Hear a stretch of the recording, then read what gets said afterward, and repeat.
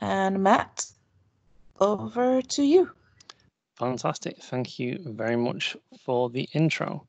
So I'll flick over to my slides. Hello, I am Matt Collins-Jones, and I will be talking about, have you replaced all your workflows with Power Automate yet? The premise and that question is set to sort of ignite conversations and spark discussions, and that's the reason why I wanted to talk about it today. So to kick things off, I wanted to give you a brief overview of who I am, just so you're familiar with me in case I've not met you before at other UG events. So I'm Matt Collins-Jones. I'm a senior D365 CE consultant. I work for a company called TSG. I've been working with Dynamics, Dynamics CRM, D365 CE, whatever we're calling it these days, for about 9+ years. I actually started from a end user perspective, so probably where a lot of you are now. I was initially a user of the software, so I used it as customer service software to manage cases and accounts and send engineers out to site to repair things. And then I transitioned into more of a sort of system admin role before transitioning into sort of CRM support specifically and then consultancy. I've worked from CRM version 3.0 all the way through to the current online versions, and I've worked both on-premise and online.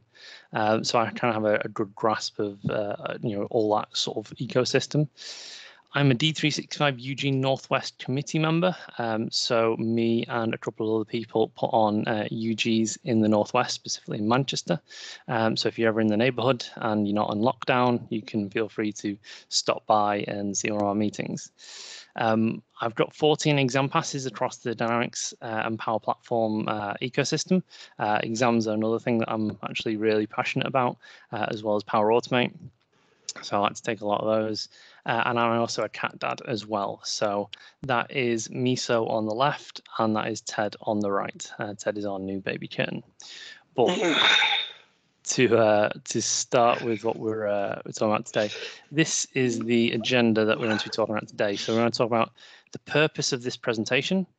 We're going to talk about a slight history lesson. I'm going to go through the feature capability comparison between the two platforms. I'm going to do a little bit of a demo. This is not really a demo heavy session. This is more of a business perspective of why you should be changing to Power Automate now and no longer building classic workflows. So this is not sort of demo heavy. It's not designed to teach you how to use Power Automate. It's designed to spark that discussion about whether you should be moving to that platform right now. I'm going to have a quick summary at the end as well. So, purpose of this talk today. The purpose is to convince you to never build another classic workflow. So the workflows that you know inside of D365 or the workflows you know inside of CDS, the purpose of this is to make sure you never build another one of those after today, where reasonably possible. So I gave a variation of this talk back in October at D365 UG Focus in Brussels. And I said on that stage that I was never going to build another classic workflow after that day. And I can, hand on heart, tell you, I've not built another classic workflow after that session, except when I've worked with on-premise customers.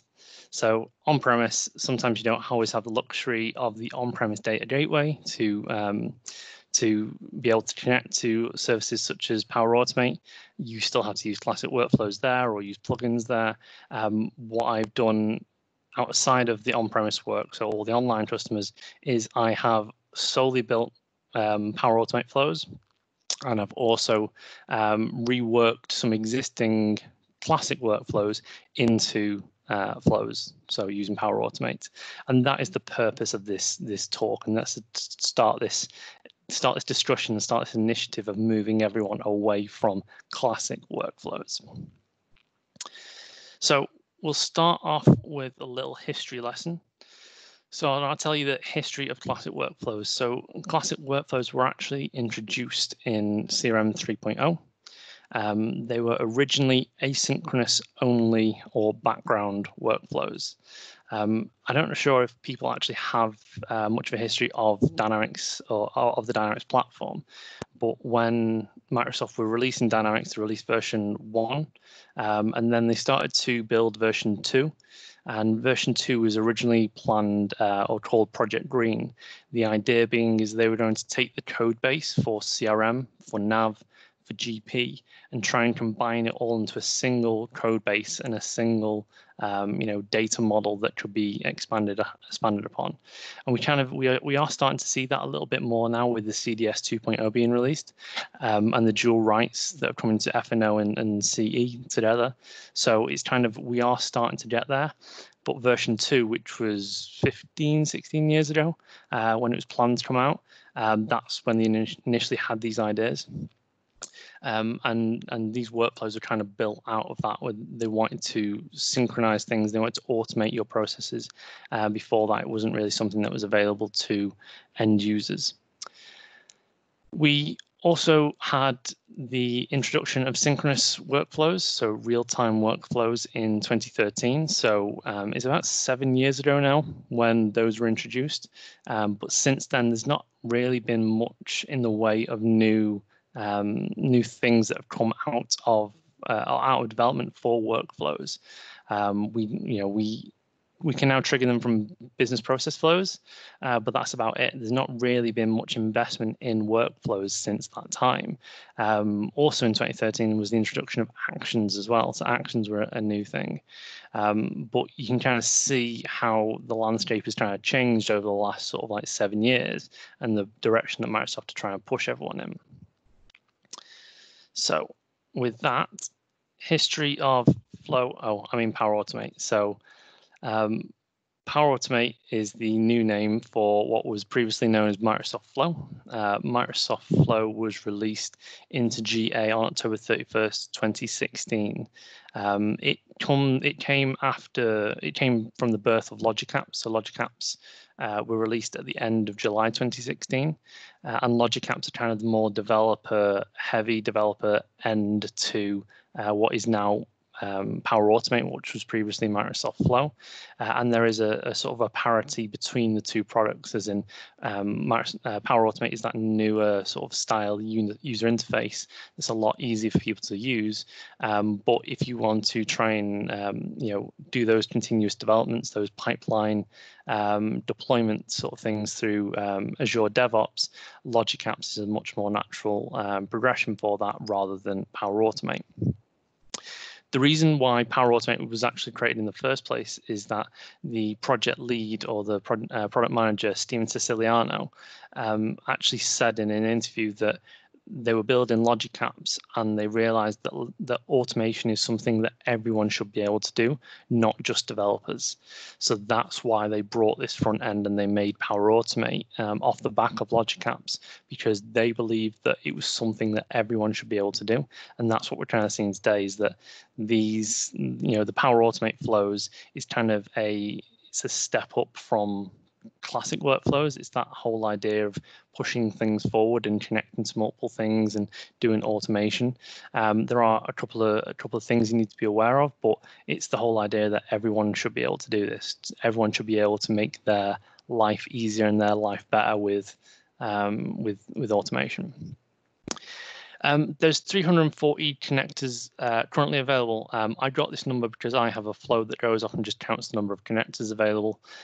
This is something that Microsoft keep pushing a lot, because they want to talk about the fact that you don't just need to connect to one service, you can connect to any service.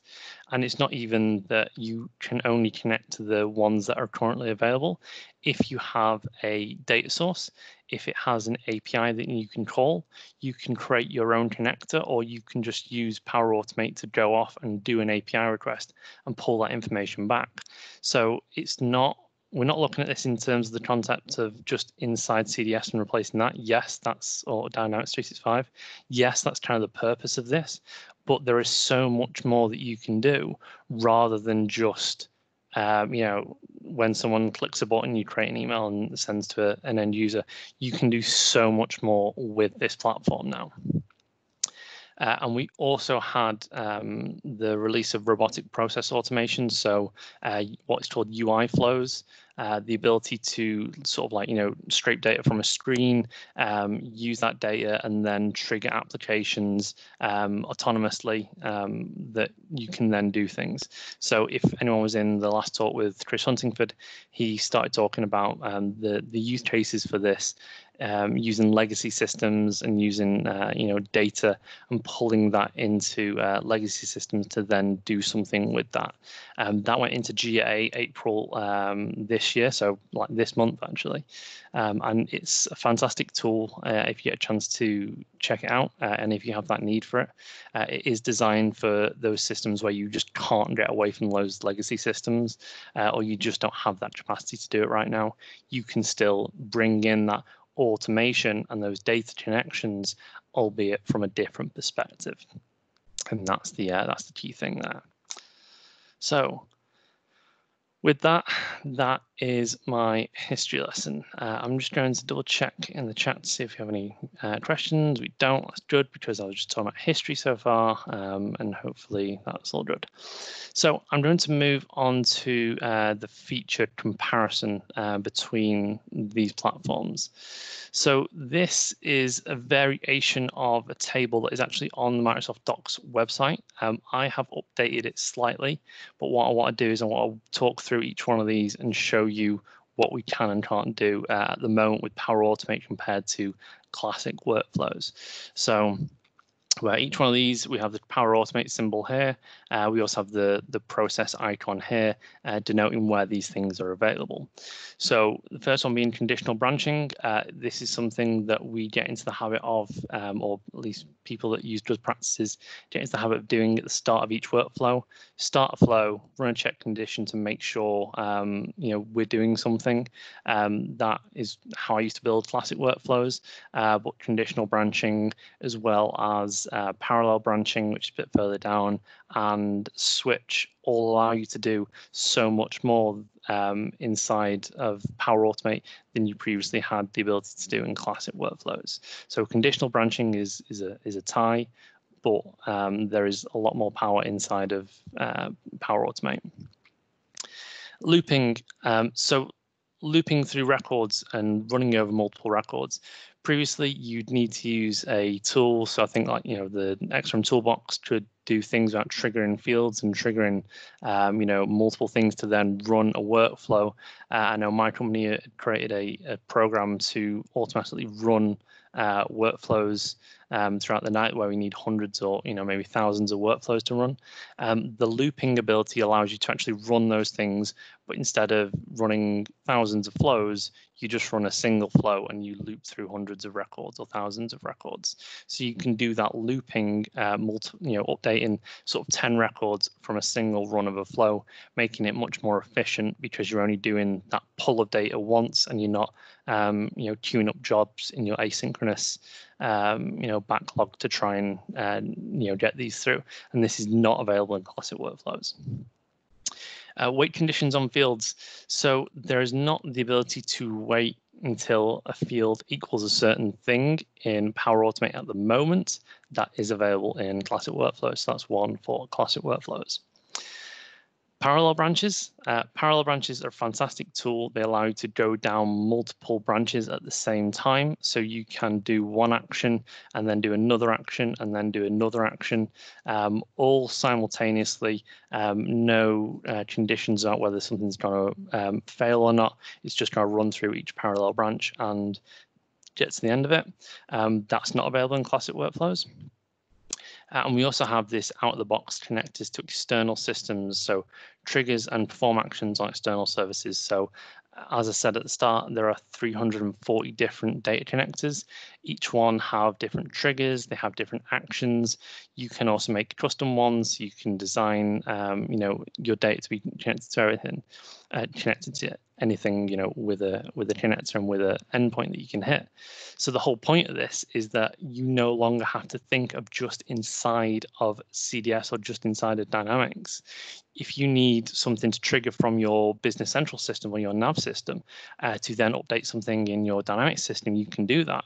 If you need something, you know, connecting and creating some SharePoint lists, like or some SharePoint document libraries, Ryan McLean did a great talk earlier today on you know, using Power Automate to create SharePoint collections and document libraries and things like that. That's the ability you have here, which you don't have in classic workflows. So that's another point for Power Automate there. I'm going to switch over to features composition. So actually composing your workflows or your flows, you do still have dynamic content in both. So you can make you can use content from records that are triggering things in flow. You can use classic workflows can look up data from related entities. The only thing about this example is actually the Power Automate one is a lot more powerful than the classic workflow one. So although these things are tied on my table, the dynamic content for Power Automate is actually a lot more powerful, because with classic workflows, you can only look at the related entity from where you are. So you can go off and you can look at, you know, if you're looking on an account, you can look at, or you're looking at a contact, you can look at an account and get some details from the account.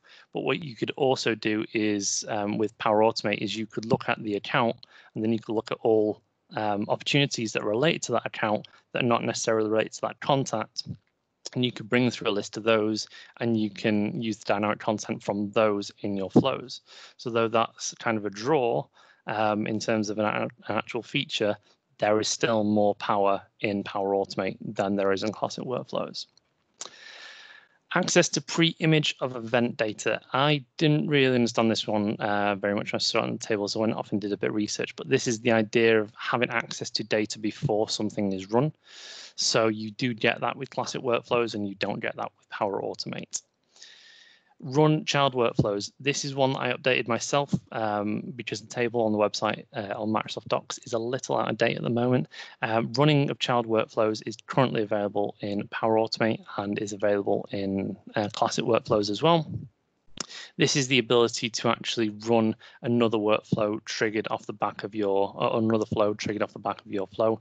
So especially if you need to source jobs out to maybe, you know, loop through a bunch of records and stuff like that, or do a certain action and break things down to be simpler, that's what you can do with this, as opposed to having a flow that is sort of like, you know, you scroll down the screen for 10 minutes until you hit the bottom of it. That's the point of that one. And it's been available in classic workflows for a long time. Run common data service actions, including customs. So actions are the ability to do a specific thing. So in terms of Dynamics, you have things like the qualify lead action. So when you qualify lead, it automatically creates a contact, an account, and a opportunity. Now you can configure that as an action and replace the out of the box thing with that. And what it'll do is you can specify whether you are suppressing duplicates, whether you are not going to create an opportunity, whether you're going to do something else. So actions are the ability to do specific things inside of Dynamics or inside of CDS that allow you to you know, call this custom action that does a specific thing. This is now available in Power Automate. Again, it was available in CDS and Dynamics previously, but it's now available in Power Automate. That also includes custom workflow actions as well. So again, if you have some C# code to perform a specific action that's not available out of the box, you can now call that from Power Automate as well. And that's the next point, the run custom workflow activities. So again, if you want to run custom workflow steps that you build yourself, you can include them now in Power Automate, which was previously only available in classic workflows. So that was an update. I think it was released late last year, so it's why some people haven't made aware of it. You can group steps to run in a transaction. So this is a new action inside the CDS called, oh, sorry, this is actually run steps in a transaction. This is where you can group things together to make things easier to see. I don't think this is the change set request one. I think that's the next one. But just to talk about anyway, change set request is a new action in CDS, which allows you to do your CRUD actions, so your create, updates, and deletes. And you can group those together, and if one of those actions fails, it'll roll back that whole transaction. So it's what developers use a lot in terms of not wanting to create erroneous records or run erroneous things. You now have that ability in Power Automate, which you don't really have in classic workflows. But I think this is actually about grouping. That's the next bit. And approval workflows.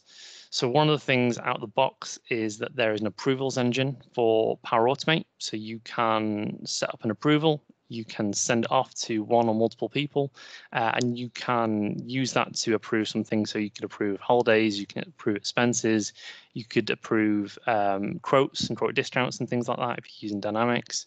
You can approve engineers going to site if that's something that you need to do.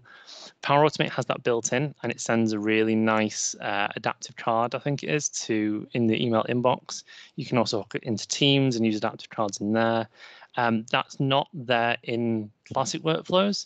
I've kind of put an X and a classic workflow symbol in there because I have actually built on several occasions approval engines inside classic workflows, and the previous demo I did to this, I actually showed the difference between the two.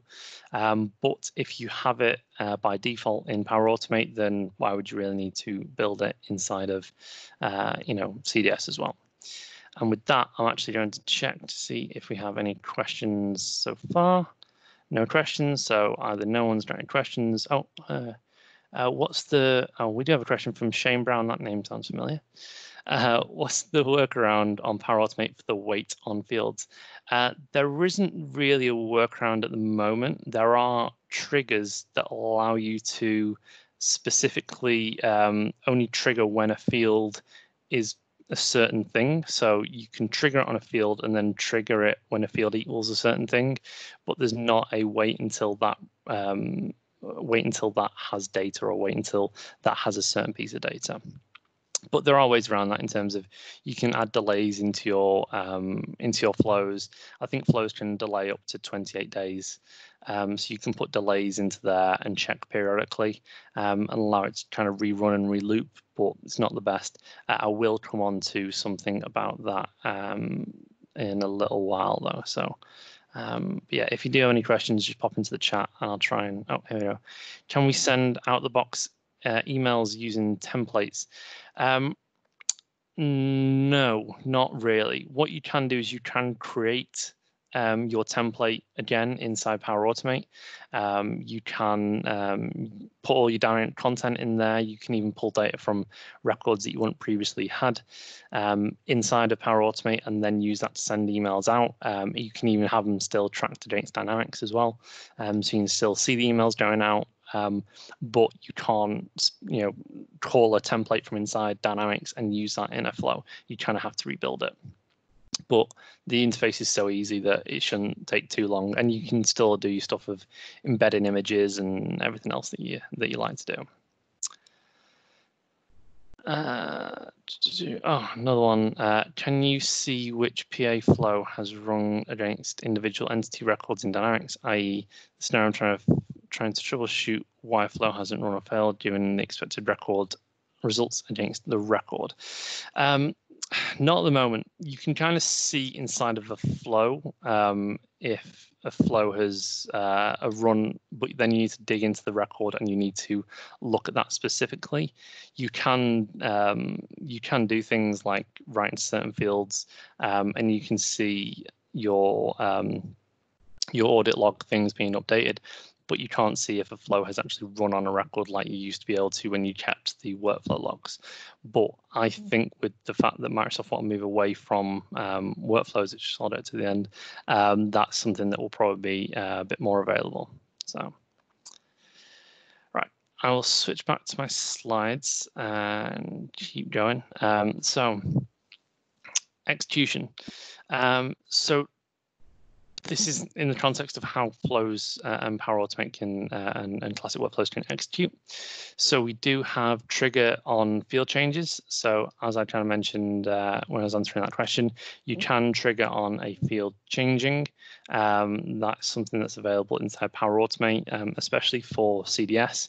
You can specify the specific field changing, and also that one underneath, you can actually do it where it hits conditional data.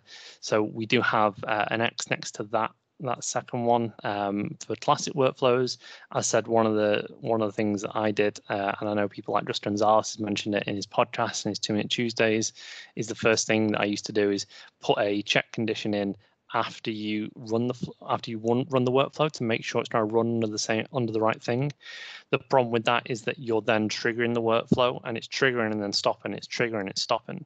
So that can add, especially if you have a larger organization, that can add so much performance, so many performance issues to your database and your service trying to run all these async requests.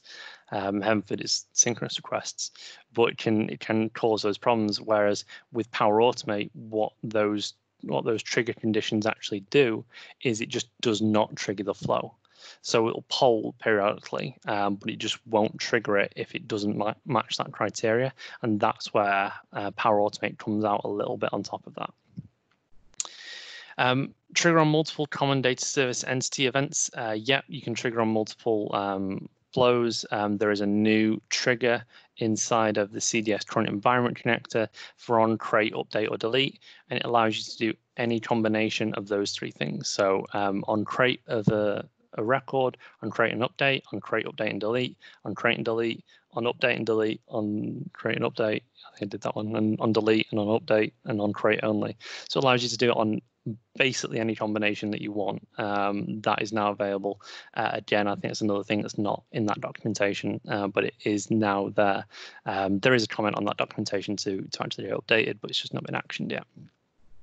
And it's the same thing for classic workflows. We do have that selector of where do you want this to run, but again, Power Automate allows you to do a little bit more customization there.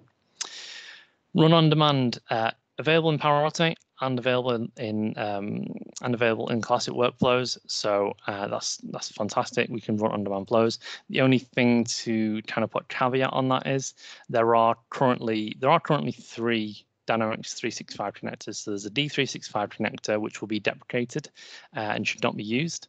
And there is 2 CDS connectors. So there's the common data service connector and there's a common data service current environment connector. And that one is only available when you create a flow from inside a solution. The common data service current environment connector, the only trigger you have on that is when you create, update, or delete a record. Whereas on the other connector, you do actually have when a record is selected, and that is the one that allows you to run on-demand flows. You can still use that connector inside a solution for your deployments, but it's just to be aware that there still are a couple of slight differences in those connectors, and you need to try and play around with or research what you're doing and which connector you need to use. Sarah Lagerquist has a great blog on this. I also have a great YouTube video that talked about this as well. Run as scopes. So because most of us are probably from this D365 or this CDS background, the ability to run from an organization, a business unit, or a user's perspective is very important. That is absolutely available inside of Power Automate as well as inside classic workflows. So you can do that now as well. There is also now the ability to configure who the flow runs as. So although it runs in the context of the business organization, you can now configure it to run as the triggering user, run as the owner of the flow, etc. So again, going back to that question about whether you can see whether flows run, you can actually have it trigger in the contents of that flow user, and therefore you can see if that flow user's updated that record. Run on a schedule. There's an X next to the classic workflows. I know it's kind of a bit, a bone of contention there. People have made scheduling engines inside of Dynamics and they work to varying degrees. However, Flow actually has a scheduling engine by default, and it's literally like add an action of like trigger on a schedule, configure it to run every day, every week on a Tuesday at 10 a.m. And it'll do that. So that's easy. And then we come across the one that I think everyone that I speak to and everyone that I talk to about converting to Power Automate usually brings up with me is run synchronously. So no, Power Automate does not run synchronously. Classic workflows do, so there is no real-time aspect. You cannot stop a user from doing something and then roll back that transaction. That is only currently available in classic workflows. So that's another tick in the classic workflow box there. And the other thing I want to talk about is audits. So we'll do audits and we'll do the next bit and then we'll check for questions. And then I'm aware that it is 3 o'clock, so we'll crack on. So auditing. So there is auditing to see who's changed things for Power Automate. There's auditing to see who's changed things for classic workflows. And there's also run analytics, so you can see how well your flows are running. So that's not just like if a flow runs or how many runs it is. It's how well it's doing, how, you know, if it's dropping any connections, things like that. That data is available inside of Power Automate. And we also have authoring and portability. So Power Automate is now included in solutions, so you can use it inside a solution. Same as classic workflows. There is a modern designer for Power Automate, which you do not get for classic workflows. That is still the old designer, which I don't think has changed since version 2011 at least, maybe previous to that. And there's also AI-assisted authoring, so it will try and help you loop through things and creating loops on things where it knows loops are needed. It's a really handy thing. Now, of all these things that I've said in all these slides, I'm just going to flip back through them. The points that are the X's for Power Automate, so the things that aren't available in Power Automate. All of these things that are not available, except for the run synchronously, these are all in the pipeline and are coming soon. So every single thing that I've said negatively about Power Automate in terms of this is actually going to be available in the future. So if you're saying, well, this doesn't have feature parity, other than the synchronous thing, everything does have parity. So you shouldn't use that as an excuse anymore. I'm just going to double check questions. Okay, so what questions we got? Indirectly, users could create their own workflows and admins could see them. Will this still be the case for flows? There is an admin center. You can monitor people's permissions for automating things, and you can also see the data they're doing. I think there was a video released recently by Laskowitz that actually shows you the data loss prevention stuff, so you can actually block connections to different data sources as well, especially if you're worried about people taking stuff out. So yes, absolutely, you can do that. The visibility of them, I'm not 100% sure on, but you can definitely allow users to do it and also block or limit their connections. What's the ETA on deprecating classic workflows? Don't know. Ask someone at Microsoft. I'm not in the know. I don't think there's an official date, as Matt says. Have Microsoft released any documentation on the transition over? They have a lot of documentation on building flow. There is so much information out there on building flows. So absolutely, there is great ways to do that. There's another question, but I'm going to ignore it because I'm going to go into the next slide and talk about it. So why should I change? Microsoft haven't told me that I should. So this is the thing, is that until Microsoft say, we're going to do this, we're going to deprecate something, people go, well, I'm just not going to change because why should I change now? So why should I change? Microsoft haven't told me yet, haven't they? I mean, we've got this one, replace workflows with Flow. That's the Microsoft Docs site. This one came out the other day. Turbocharge your model-driven apps by transitioning away from synchronous requests. So that is actually specifically saying, do not use synchronous requests. That's not even just workflows. That article talks about plugins as well. The reason why plugins shouldn't use synchronous requests. The biggest problem in terms of performance of any organization that Microsoft have found is synchronous requests. So that's why they're trying to transition people away from it. Inside the application, you actually see it says, we recommend using Microsoft Flow instead of a background workflow. So even the application is telling you now you should be moving away from it. Matt Barber, senior Dynamics, person. I don't know his official job role. He says, we think we've closed the gaps between Flow and classic asynchronous workflows. If you find something missing, let us know. And that was in Extreme 365 last year. So Microsoft are even actively talking about the fact that the gap now between asynchronous and Power Automate is closed. And if there isn't, then you should tell Microsoft. And what about synchronous flows? So again, this is from one of the docs sites, and it said you should reevaluate whether you need to use synchronous flows or not, because that is the thing that causes the most performance issues. So I had a conversation with a colleague of mine just recently, and he said, what do you use for synchronous flows? And I said, I don't. He's like, well, what if you want to show a customer something happening really, really quickly? I said, like, if it takes 5 seconds or if it takes 30 seconds, the customer's not going to care. It's all about how we build this and how we present it to a customer. There shouldn't be any reason why you need to use a synchronous flow. I know we do still use synchronous things for specific things, but Microsoft wants to get you away from the idea of using synchronous and want to get you onto using Power Automate. So I realize that I'm starting to run out of time, so I'm going to quickly do a quick demo. And this demo is going to be data agnostic, so I'm going to quickly run through this. These are some of the hidden gems that I found in Power Automate. They're not specifically about Dynamics. There's loads of stuff about that, but these are things that are really handy for basically anyone. So the first thing is manual triggers. So you can trigger a flow via a manual trigger. It's a fantastic thing. I use it all the time for testing. You can just trigger it, and you can also add in different fields that you want people to fill out. So you can have these things that actually run on a mobile phone, a mobile client, or run in browser, and ask you these questions. And when you put this data in, you can then pull it out and do things with it.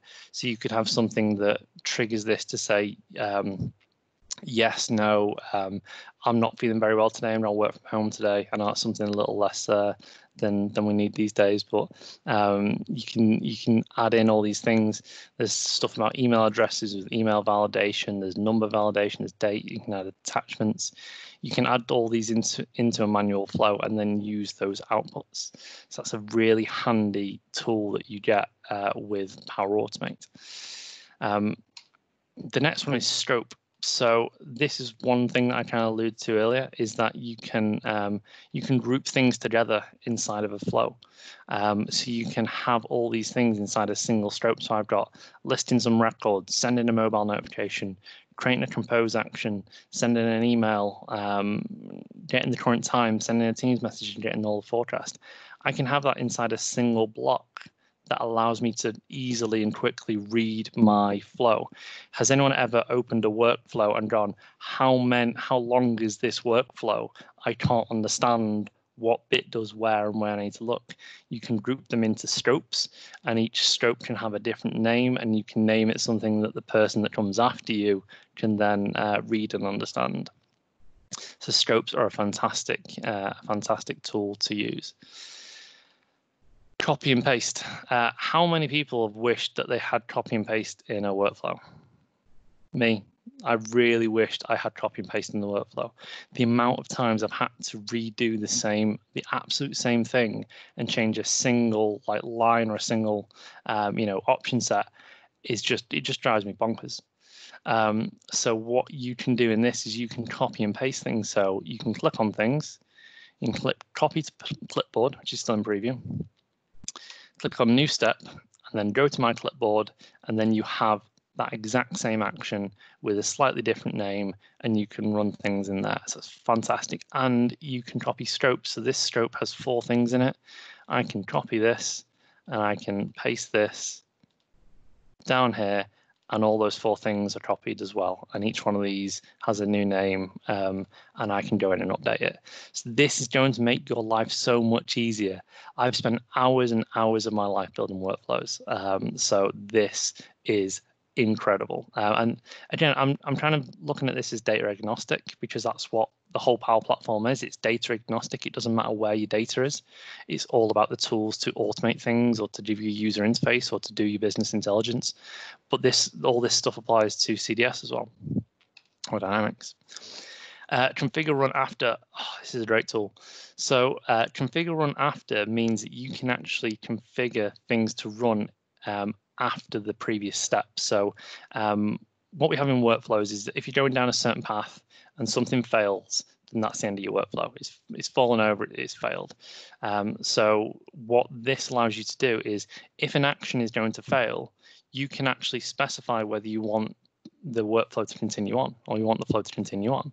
So if you click into the ellipsis, configure run after, you have these steps. You can say, if this has been successful, trigger it. If it's failed, trigger it. If it's skipped, trigger it. And if it's timed out, trigger it. But you can change these. So if it doesn't pass, you can still have this next bit run, and that's what this allows you to do. So in this example, which I'll just trigger quickly, what I'm doing is I'm putting this input from this manual trigger in here after this action, but I'm not going to put an input in it, and this is going to fail, but this will still continue on. So if I hit test and I just trigger it really quickly,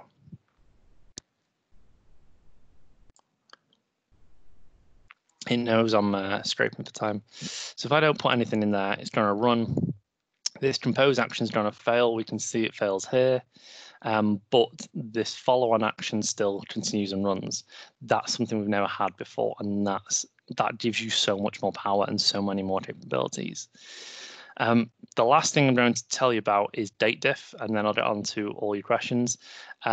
So there isn't actually a date diff inside of Power Automate, but what it does allow you to do is it uses something called ticks.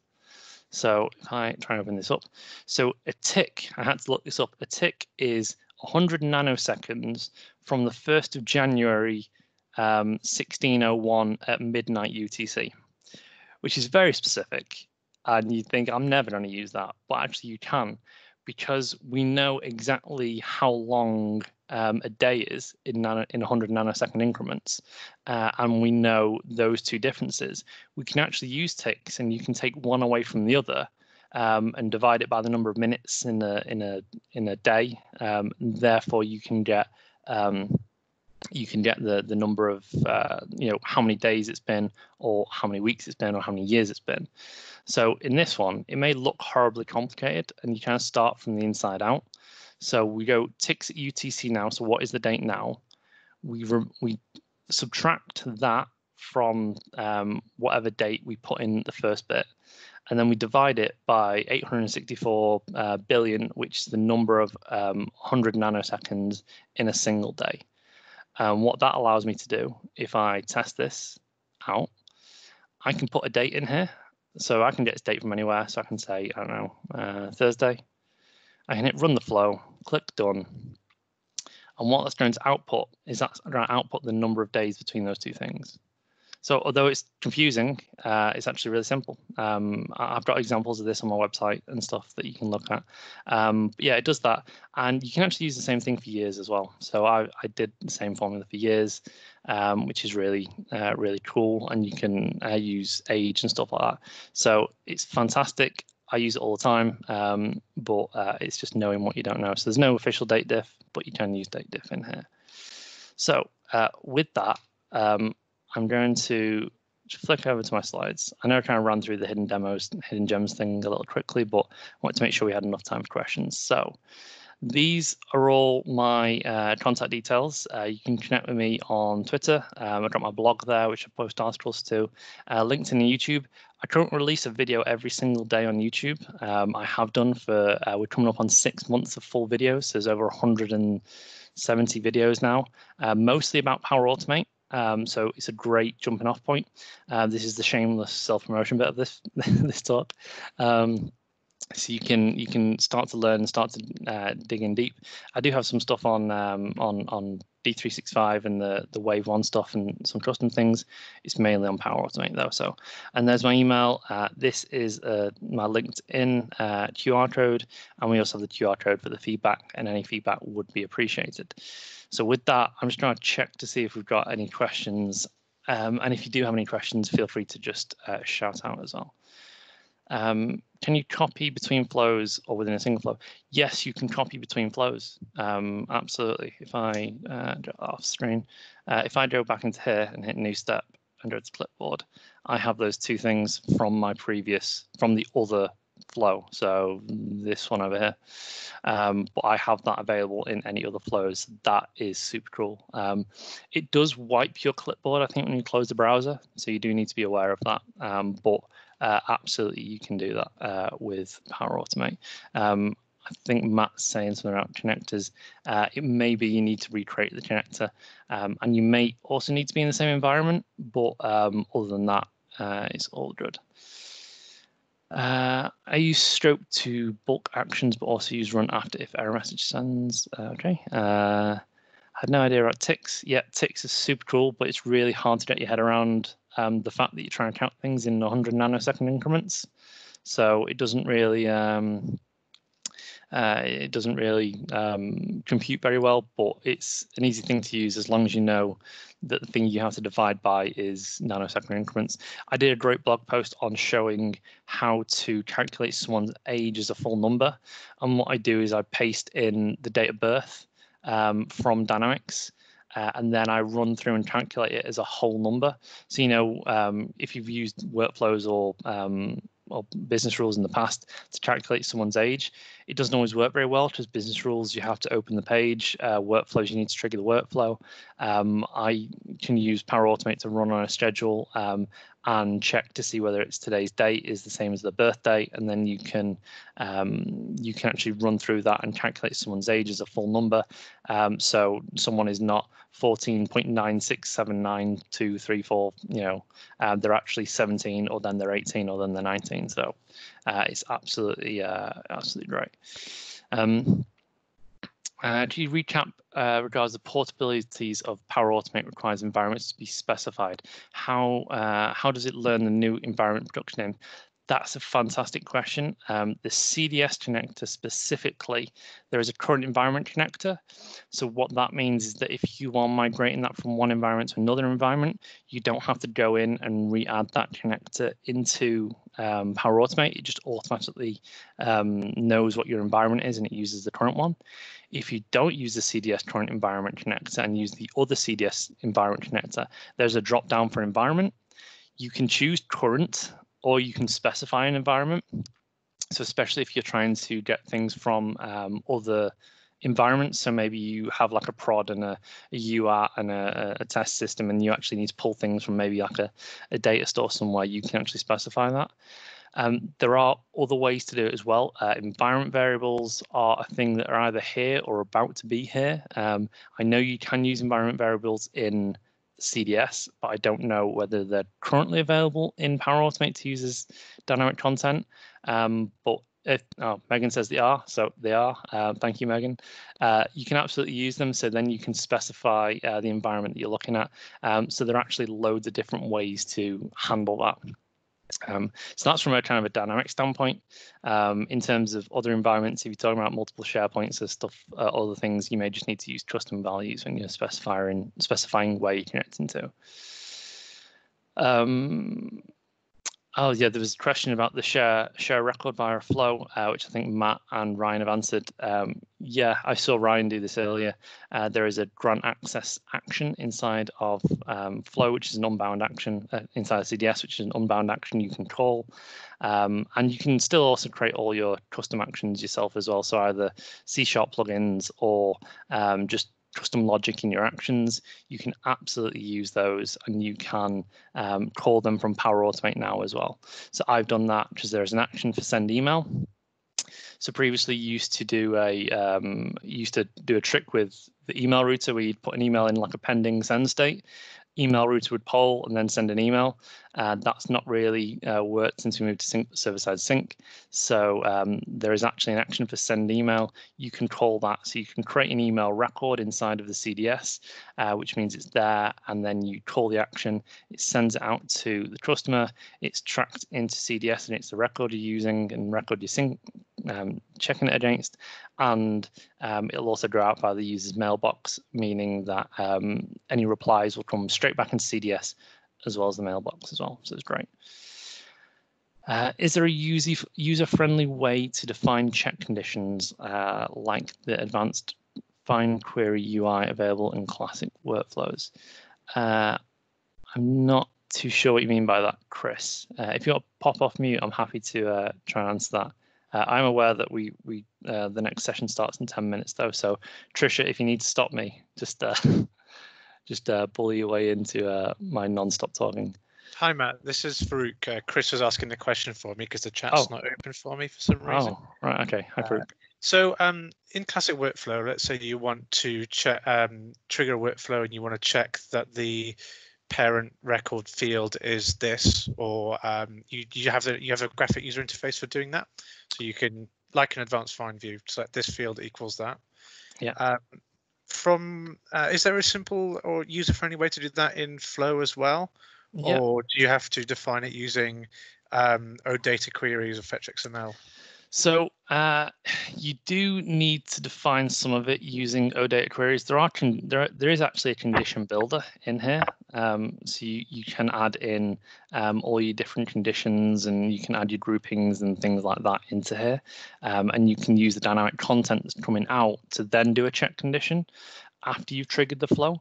But if you're coming from a dynamics background and you actually want to stop the flow before it starts, essentially, or check to see whether something happens, you do still need to do OData style queries. So using the field schema name for your triggers and stuff before and putting that data in first. But if you want a great OData tool, I can highly recommend the Fetch XML builder. I use Fetch XML all the time, and I tend to go in there if I need to build out my advanced find, use Fetch XML, and then there's a button for Power Automate parameters, and it allows you to actually create the OData if you need it. It might not work for what you need, but it might give you a good jumping off point at least for it. I don't know OData, so I'm a fish out of water with that one. Thanks.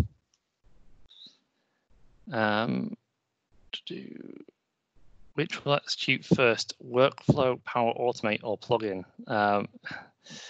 That's a good question. There used to be a limit on how often Power Automate would run. So depending on your license, Microsoft have now got rid of the license, so Power Automate should run. In my testing, it's usually anywhere between 10 to 30 seconds after a trigger thing's happened. But in terms of when things will run, a plugin will probably run first. A workflow, depending on whether it's synchronous or asynchronous, may run, and Power Automate will run as well. But if you're trying to queue those up to see which one, like if you're trying to do something to stop something or test the speed of it, I'm not too sure why you need to know. But Power Automate will run probably anywhere between 10 to 30 seconds, usually less than 30 seconds when CDS is updated. A workflow, depending on any number of things in terms of your server performance, your environment, that all may change, and plugins, I guess it's dependent on how you've configured them in terms of I guess sandbox mode and other things. So sorry, I'm not really a developer, so I hope that's kind of answered the question. What was the builder name? Yeah, the Fetch XML builder in the external toolbox. Fantastic tool. Jonas Rapp is a legend. You should all go and follow him on Twitter now. But yes, as said, here are my details. If you want to come, if you want to join me, I have loads of videos on Power Automate on my YouTube, which is great. I love speaking to people as well, so come tell me what you're trying to build. And if there are no other questions, I think we'll call it quits there. if Trisha wants to Great. cut me off. Thanks, Matt. That was a really, really good and very informative presentation. So I'm going to stop recording now. If you would like to go to the virtual lobby in case you